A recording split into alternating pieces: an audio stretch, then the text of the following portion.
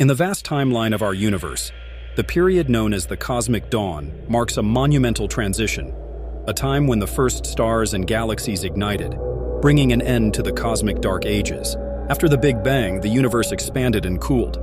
For hundreds of millions of years, it remained dark and devoid of any luminous sources. During this time, known as the Dark Ages, the universe was filled with a diffuse fog of neutral hydrogen gas, silently awaiting the birth of the first stars.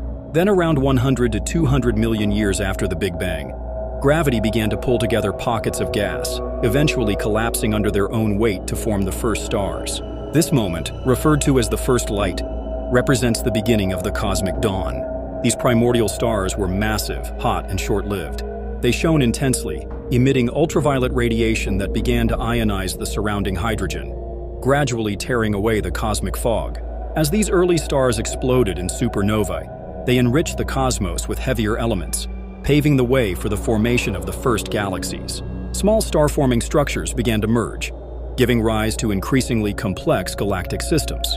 This epoch of cosmic evolution was transformative. It turned a cold, dark universe into one filled with radiant light and structure.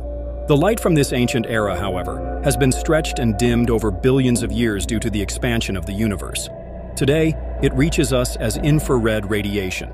This is why astronomers rely on powerful infrared telescopes like the James Webb Space Telescope to peer deep into the past.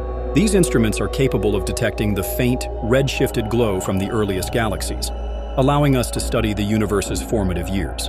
Cosmic dawn and first light are not just poetic concepts.